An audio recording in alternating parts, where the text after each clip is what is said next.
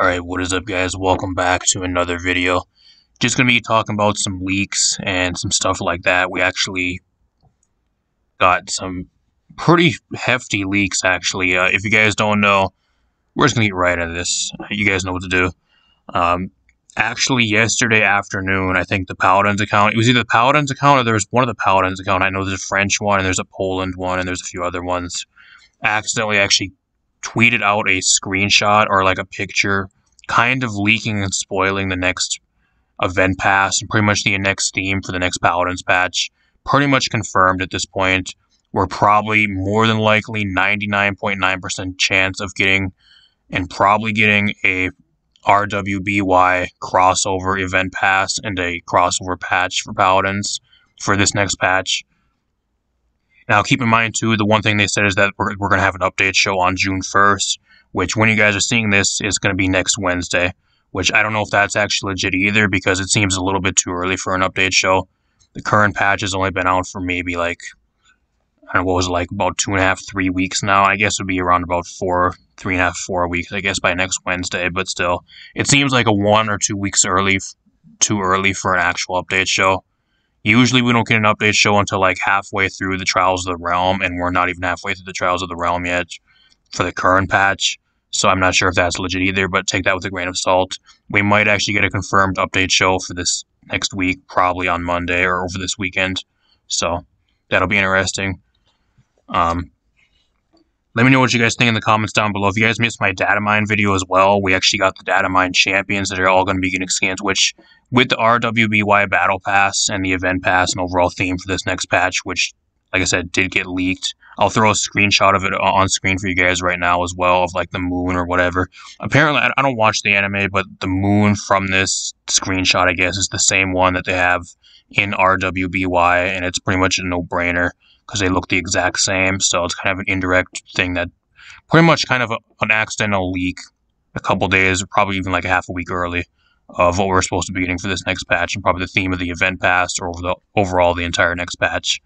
But if you guys missed my leaks video and my data mine video for this patch as well for the PTS, I'll link that at the end of the video. But we actually got the data mine skins, which were Furia, Sati, Vora, and Damani, which now all make sense. I just don't know which ones they're actually going to give.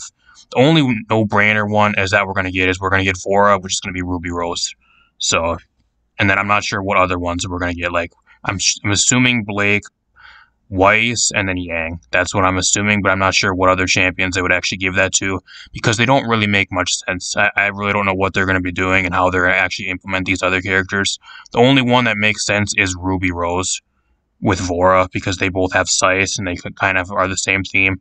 But I don't know how they're going to make Weiss Schnee and Yang and Blake Belladonna all work with Amani, Sati, and Furia. I don't know. It doesn't really make much sense because they don't really go together, at least from what I've seen and kind of what they're supposed to be. I've never really watched anime. I watched like half of season 1. That's about all I have watched, and that was a long time ago already. So if you guys actually watch through or at least watch RWBY, let me know how they would actually implement like Weiss, Yang, and Blake into those characters, because I have no idea how they would actually do that without it making sense. Apart from Ruby Rose being Vora, that's the only one that actually makes sense. But that's why we're getting 4 females for the next event pass too. And I also would not be surprised if we actually get all the skins, like 2 of the skins in the event pass and then 2 of them locked behind Prime Gaming. I would not be surprised.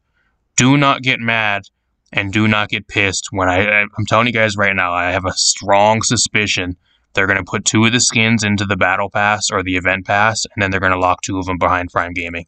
They did the same thing for Boss Fight Koga and the Cassie skin when they had a collaboration with Monster Cat. They're going to do the exact same thing this patch. This next patch, guys. I guarantee you.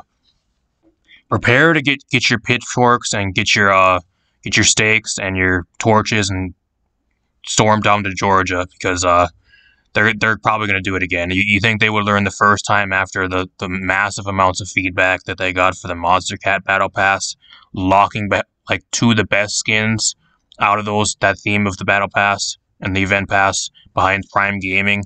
They're going to end up doing it again. I have a strong suspicion that's what they're going to end up doing.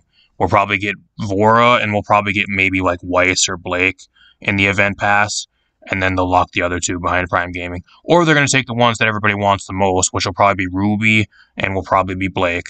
And they're going to take those ones, and they're going to lock the ones that everybody wants behind Prime Gaming, like Scumbags. So I don't know.